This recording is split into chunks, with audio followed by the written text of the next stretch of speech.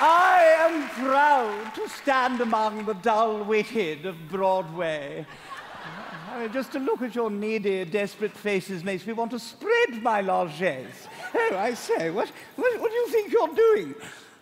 Yes, well, I'm here to introduce a number from this smart and hilarious new musical about a charming chap who's killing all his relatives so that he can inherit a magnificent fortune. Oh, I say there. In this scene, Monty Navarro's enjoying a tryst with his very married mistress, Sibella, when the virtuous Phoebe arrives quite unexpectedly with the answer to a question Monty has yet to pose. I give you Best Musical Nominee, A Gentleman's Guide to Love and Murder.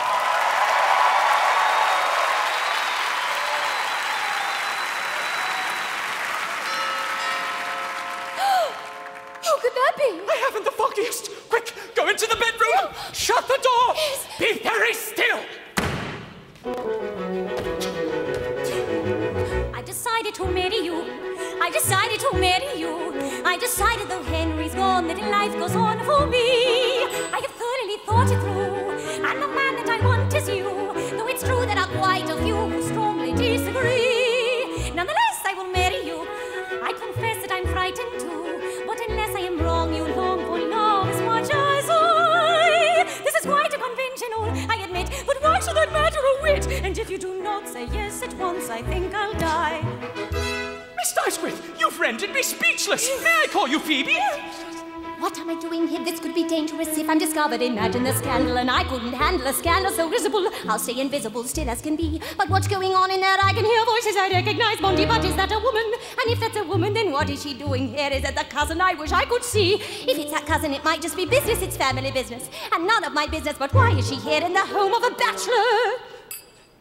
Of course, one could point out that I'm here as well, but does she not realize this situation puts her reputation severely in question? The mere suggestion could cause a sensation, and I cannot hear, which is hell. I want her to marry you. I could go home. I'll be scorned if I marry you. I should go. Still, I decided to live my life and be a wife again. Who believe how my life is I should be off. After grieving my quickly, he makes me laugh. There is nothing can bend the will like half a steel man. And there's goodness to spare in you. Isn't this fun? And the gentleness there in you. Isn't she done? You've taken a wounded bird and taught her how to fly. This is quite unconventional, is it not? Rather a turn in the plot. And so will I be your fiancé. Why don't you send the cow away? Phoebe, darling. When I behold this day, I think I'll cry.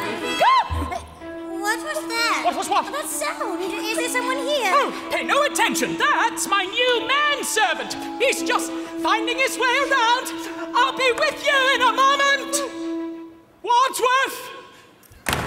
Isn't this madness? Who could foresee how one trick of timing could ruin it all? One in the parlor, one in the bedroom, nothing between them but me and a wall. Look at Phoebe, noble and pious, my esteem for only grows. But when I am with Phoebe, I am on fire, thinking of Sibella, full of desire, passion, and dare I say it, love. But when I'm with Sibella, whom do I admire? None but Phoebe, perfect and lovely. Who couldn't love her, heaven knows. Round and round and round it goes. How happy I'd be to be at your disposal. My darling, of course I accept your proposal. Now we should kiss. That would be bliss. Darling, but first I'll say this. I decided to marry you. Phoebe. I decided to marry you. I Phoebe. forward for and set me free. And there's Sibella. Yes, I wanted to marry you. Monty, look what you've done to me.